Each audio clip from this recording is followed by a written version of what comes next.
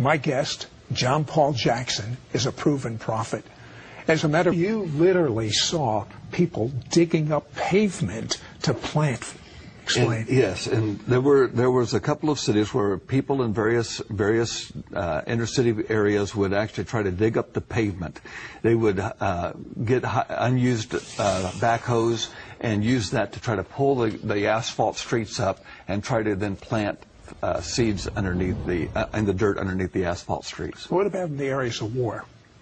Well, areas of war is going to become increasingly more and more hostile. The issue with North Korea is not as trite as a lot of Americans might think it is, and what they're going to be doing, especially in furnishing materials to other nations, is scary, and will actually lead to some detonation of some fissile material. The issue of Pakistan is probably the most serious of them, other than Egypt.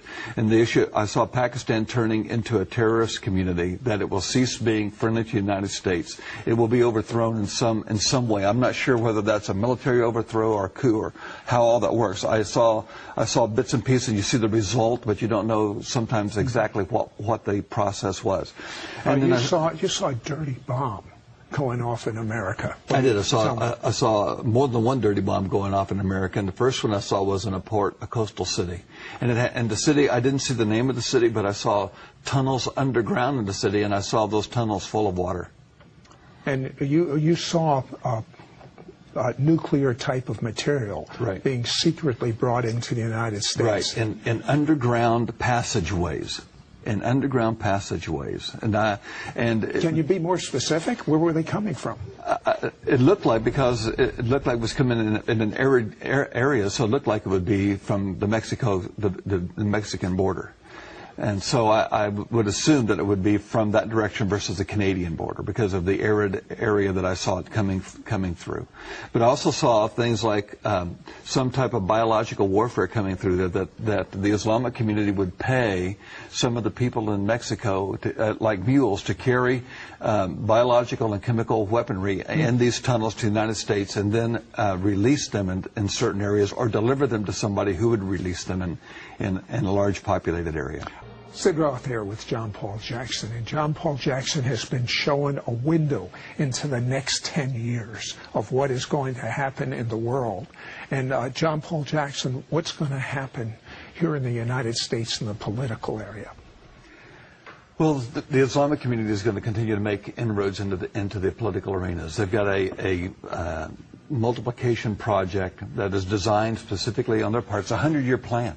At least that's what the Lord showed me, a 100-year plan that they have that, and I'm not saying that it's going to be 100 years before the Lord comes back. It's their 100-year plan. Right. So, but their 100-year plan is basically to have a president in the office of the United States, a president of the United States in office by 2024. That their plan is to have, before that date, to have mayors of cities, governors of states elected and in place before then, to have congressmen and senators in place before then, and then after that to have a judge, more than one judge on the Supreme Court, in order to change the laws and implement more of an Islamic law into the United States. Now, what did you see happening in schools in the United States as far as Islamic prayer? Islamic prayer would be allowed, and Christian prayer would not be allowed. They would make time. It's outrageous. It's unbelievable. When I saw it, I thought, surely not, Lord. But they will allow, because of the fear factor, they're going to allow Islamic prayer in the school system in the United States, but not Christian prayer in the United States. They will allow time for Islamic children to pray, but not time for Christian children to pray. What did you see about President Obama? I saw that there was going to be an attempt upon his life. By who? I saw that it was going to be by the Islamic community, but make it look like it was racially motivated. And of course, we should pray that this not happen. But if it happens, what would occur? Then there would be incredible race riots in the streets like we've never seen before in this nation, and it would be worse than Rwanda. And with all this devastation that you see, right, you saw the glory of God invading planet Earth. Tell me what you saw. Well, the Bible talks about a time of Jacob's trouble, a time of incredible hardships, incredible difficulties. But a lot of people don't look at what the Lord said about the Jacob generation. The generation is going to see that trouble, is also going to see His glory. For in Psalms 24, it talks about the glory of God that's going to come in. Who is this King of glory? That is the chapter that asks that incredible question. And it talks about what is going to happen. He who ascends to the hill, to the mountain of the Lord with clean hands and a pure heart, who's not lifted up his soul to vanity. These type of people are going to see incredible things of God. And what I saw the glory of God invading His church again. I saw the glory of God invading homes again. I saw the glory of God invading places of worship again. Get specific. The glory of God, what I saw was like, it was thick, it was honey-like, it was like you see on the road. On a hot day, you'll look down the road and you'll see a shimmering on the highway. Well, this happened in the churches that I saw, and in the places where the glory came down, there was a shimmering like a cylinder, a large cylinder, and varying sizes of cylinders of this shimmering, honey-colored, amber-esque colored light. But it was very thick. It was thicker than what you thought. When you got into it, you found it very difficult to move, not because you were paralyzed, but because of the thickness of the presence of the Lord. And whoever entered said, anybody who walked into that glory was healed. Anybody. I love it. Let it happen on this show. And amen. And I watched mothers and fathers cry out for their children in that cylinder of glory, in the glory of God. I watched them cry out, and before they were done praying, the children ran into the sanctuary, ran into the place of worship, ran into the home, declaring that they had been touched by God, and they were giving their life to the Yeshua, and giving their life to the Messiah who they had now seen. You saw multiplication of food. Explain. I saw multiplication of food. I saw where there's no food on tables. People, this Jacob generation, would close their eyes and pray, and they would hold hands in unity, and while they were praying, food would be put into the pots that were on the table. They took the lids off the pots, and there was the food, and they delivered and dished out the food to the people who were praying there. And this didn't happen in one location. It was multiple locations. God is drawing us back to a purity of relationship with Him through Jesus. Speaking of purity, you saw in the church no absolutes. What did you mean? Well, I saw a growing time where the church failed to realize the absolutes of God. They began to diminish the Word, and so there was no absolute way to get to God, and then there became no absolute one God. So then it ended up being more of a polytheistic view of God, or a many types of God, and each one of us have our own gods. You saw horrible immorality in the church. I saw horrible immorality in the church that was going to be exposed. Some of the things you talk about here, it's difficult to even express publicly. It is so vile. It is so ugly. But there's got to be a separation of God's people, of Jacob's generation, and everyone else. And it's a Malachi 3 passage. It says, and there's a clear distinction between those who know God and those who don't know their God. And that's what we're going to begin to see, Sid. We're going to see a clear separation, a clear distinction. We're going to see leaders arise in the midst of turmoil. We're going to see people with ideas that meet the needs of people in the midst of turmoil. We're going to see people with innovations that meet and facilitate the delivery systems and systemization of things. And these will be the believers that God shows His secrets wisdom. Supernatural wisdom, exactly. It's the Issachar. Here's a verse that's very important. It's found in Psalms 25:14. The secret of the Lord is with those who fear Him. Now, what is the secret of the Lord? It's anything that God hasn't revealed. Meaning, how do you do this? What is the secret to DNA? What is the secret to this particular type of healing process? What's the secret to various things? And you're going to have people being given secrets from the Lord because He's going to keep His covenant with them. My guest, John Paul Jackson, is a proven prophet. As a matter of fact, you literally saw people digging up pavement to plant. Explain. Yes, and there was a couple of cities where people in various inner city areas would actually try to dig up the pavement.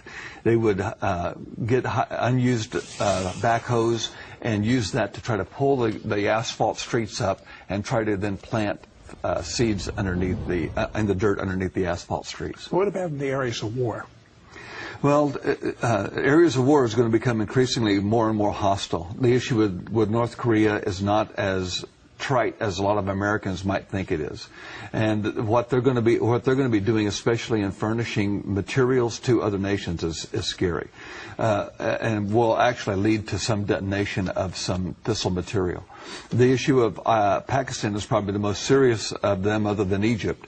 And the issue, I saw Pakistan turning into a terrorist community, that it will cease being friendly to the United States. It will be overthrown in some way. I'm not sure whether that's a military overthrow or a coup or how all that works. I saw bits and pieces. You see the result, but you don't know sometimes exactly what the process was.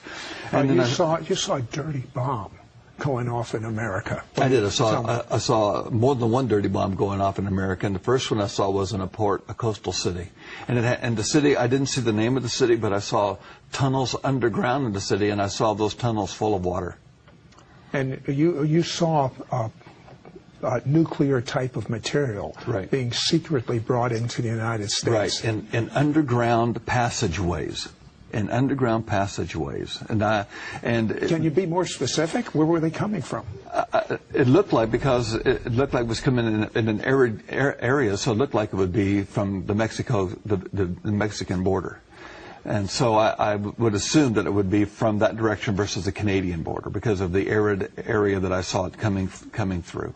But I also saw things like some type of biological warfare coming through there, that the Islamic community would pay some of the people in Mexico, like mules, to carry biological and chemical weaponry in these tunnels to the United States, and then release them in certain areas, or deliver them to somebody who would release them in a large populated area. Sid Roth here with John Paul Jackson, and John Paul Jackson has been showing a window into the next 10 years of what is going to happen in the world. And John Paul Jackson, what's going to happen here in the United States in the political area? Well, the Islamic community is going to continue to make inroads into the political arenas. They've got a multiplication project that is designed specifically on their part. It's a 100-year plan.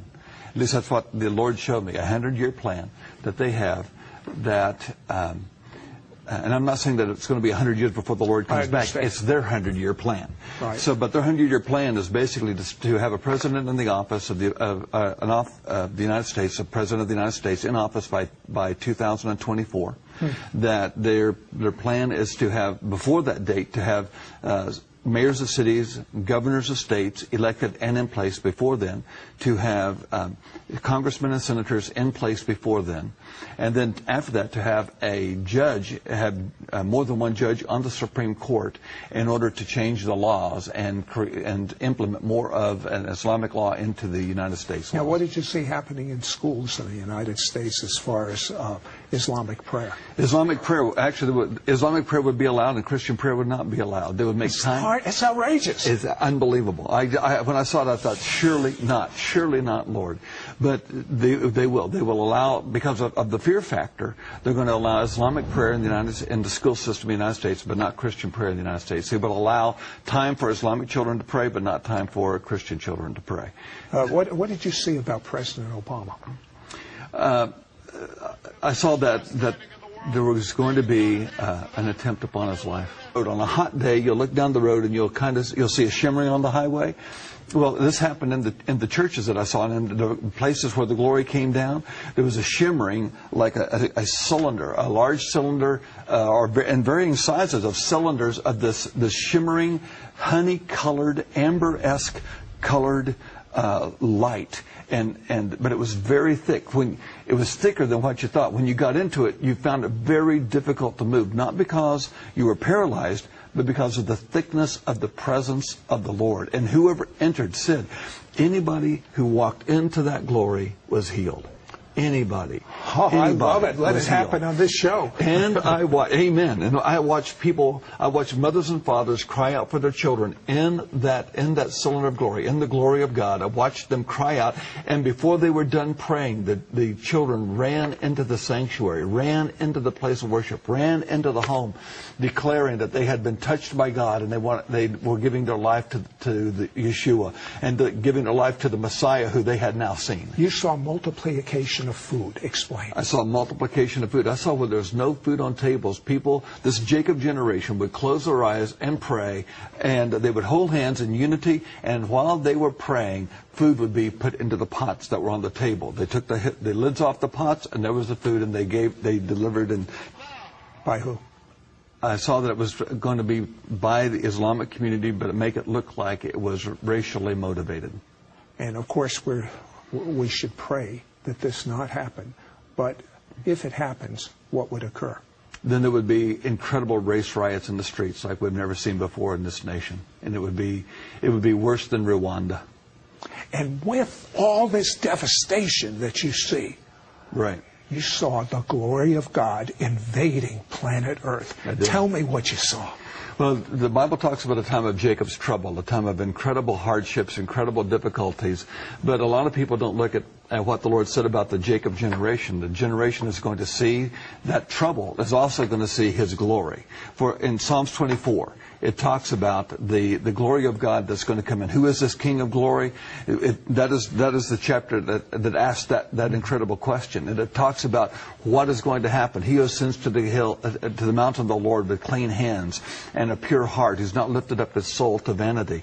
These type of people are going to see incredible things of God. And what I saw the glory of God invading His church again. I saw the glory of God invading homes again. I saw the glory of God invading places of worship again. Get specific. The glory of God, what I saw was like, it was thick, it was honey-like, it was like you see on the road.